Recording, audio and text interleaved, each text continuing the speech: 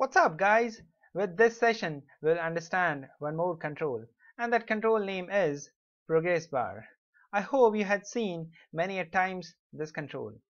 Well, a very simple example of ProgressBar is whenever you install any application in your Windows operating system. This loading, or you can say this ProgressBar, is a kind of control. Let's say you have a registration form or any type of form. You fill up that form, and when you hit submit button, all your data from that form is going to be inserted into database. That takes some time, right? And that while that time, this loading button come into the picture, and it gets it gives you a green bar. It gives you time slots, and whenever it gets completed or it makes 100%, your data is going to be saved into the database, and that you had seen many times, right? And that's the same thing we're gonna do in this video.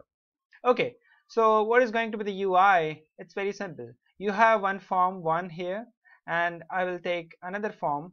So I will right click on this project, and then I'll say add and a new item, and then I have WindowForm 2. I'll add it. So right now in the solution explorer, you can see that there is one form 1 and there is form 2. Okay, I'll design this form 1. So let me take one label. There are 2 label and 2 text boxes. So this is my text box 1 and this is my text box 2. Let me also take one button for to submit this, and then I'll take progress bar here. So let me take in between this. So this is your progress bar. Let me resize it to some extent, and this is your button. So I'll change the text properties of these controls. So let me change the text property of this label 1. I'll say this is going to be my first name, and this is going to be the last name. I hope you already know how to change the text property of all controls. You just have to right click on this, go to properties, or either you can just directly press F4 and you will enter into the property of this control. And then we have this button 1. So I'll say this is going to be the submit. Okay, so now this form 1 is going to be it's completed right now. So what will happen? So when I hit this submit button, this first name and last name is going to be collected from this control, and it's going to be loaded inside this form 2 until and unless this progress bar gets 100% done, and then only these data is going to be loaded inside the form 2. This is my requirement. So we throw the ball, we throw this first name and last name. There must be some keeper who can catch this this first name and last name. So I need a keeper. So I will say my keeper is label 1 and label 2.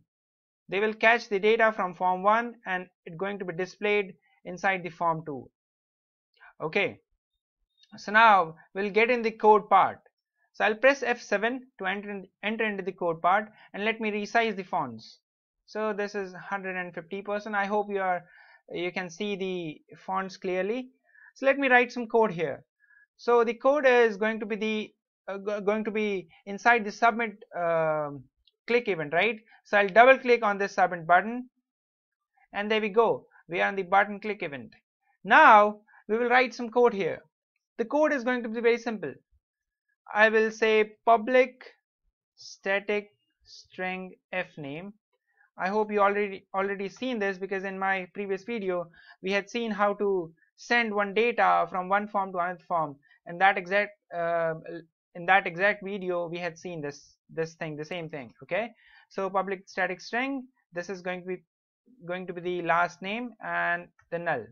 Okay, then the data is coming from text box 1 and text box 2. So I'll just assign it to my this static string. So fname equals to text box 1 dot text, and then lname equals to text box 2 dot text. Okay, so now what will happen? I will also open my form 2 here. So form 2 f2 equals to new form 2, and I'll say f2 dot show. Okay, so my form 1 code is actually partially completed. Now I'll move back to my form 2, and I'll go into the code part of this form 2.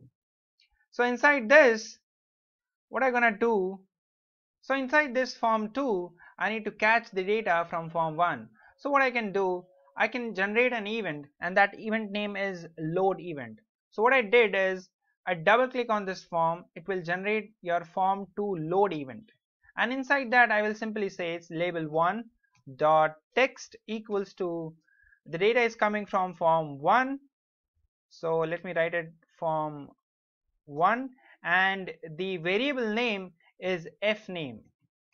And how I can get this f name even if I am on form 2 is basically with the help of, you can see I had passed this static string, and you already know how to call a class. When the class is static, you can directly call with the class name. So that's why here the class name and then the variable, it easily passed, right? And that's why the reason. Okay, in a very similar way I can pass the L name, so label 1 dot, oh, let me call it as label 2 dot text equals to form 1 dot L name. And now you see when I run this application, and when I say here John Smith, and when I click on this submit button, it will show me the form 2 where the data is been printed inside the form 2, right? That's the simplest the requirement that we had fulfilled. But now I need this progress bar come into the picture. When it's get loaded to 100%, this data gets passed to the form 2 and the form 2 shown in the picture. Okay, so how exactly I can do is with the help of something called as timer event. Okay, I already have the progress bar here. I need another control, and that control name is timer. So I will open the toolbox and I'll drag and drop timer control, and you can find that timer control inside components. Okay, and then you drag and drop here timer, see this one, and you double click to generate timer tick event. I'll double click and you can see timer tick event is generated. Now inside this I will write some code. Code is going to be the simplest one. Okay, so here I will say progress bar 1 dot value. Oh, progress bar 1 dot value equals to, I will say progress bar 1 dot value plus 10. Now what exactly is this? Is basically your progress bar value is going to be incremented every time 10 times. Okay, 10 step 10 step 10 step it is going to be loaded. So let me show you in one diagram here. So let's say I have this progress bar. So how it's going to be loaded? 10 times here, and then again 10 times here, again 10 times here, again 10 times here, again 10 times here, and then cumulatively it is going to be 100% at the end. So when it come to the last, it's going to be 100%. Okay, so 10 times 10 times 10 times it's going to be a plus every time. So when it comes to 90% or around 90%, the data from form 1 going to be loaded inside the form 2, and form 2 pops up. Okay, so this is the logic behind. So I will again pass it to convert to int 32. Okay, oh, I had given the parenthesis a wrong term. Okay, so this is the logic, and then I will say if condition. If condition is going to be the simplest one. Convert to int 32, and I will say progress bar 1 dot value, and I will say if it comes to 90%, then and then only open the form 2. So I'll copy this form 2 which is there inside the button click. I'll cut it and I'll paste it over here. Okay, so when progress bar value is around 90%, okay, is around 90%, then open the form 2 or show the form 2. Okay, that's the logic. Okay, now I will modify some more things here. So the first thing I need to do is I need to start my timer here. See, this timer I need to start. So I will write here button click. So timer is going to be started when you click on this button. So this dot timer 1 dot start. This is the exact location where your timer is going to be started, and then I will say here please enable this timer dot timer1 dot enabled equals to false. Here I'm going to stop it, okay, and the next line I'm going to ProgressBar1 dot visible is going to be false, okay. So now when you run this, here I'm writing John and then Smith.